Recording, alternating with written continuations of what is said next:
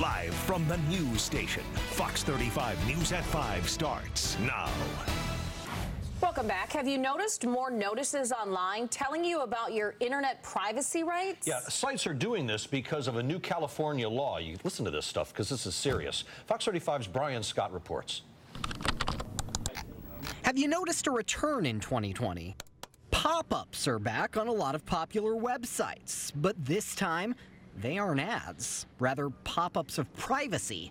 If not that or a banner, there are entirely new privacy sections in website menus. Being in the web design business, we have to actually start incorporating all of this. Tom Jelneck says in all the sites his company or any company designs, new, clearer transparency about your information. Alert you that, hey, I'm collecting this on you, that on you, I know this about you, I'm stalking you as you go through my website.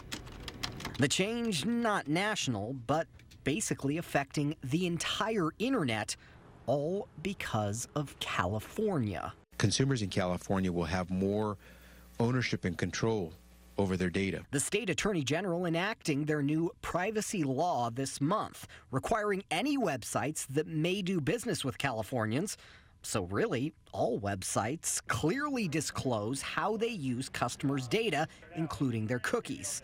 And also that they offer a do not sell my personal information button.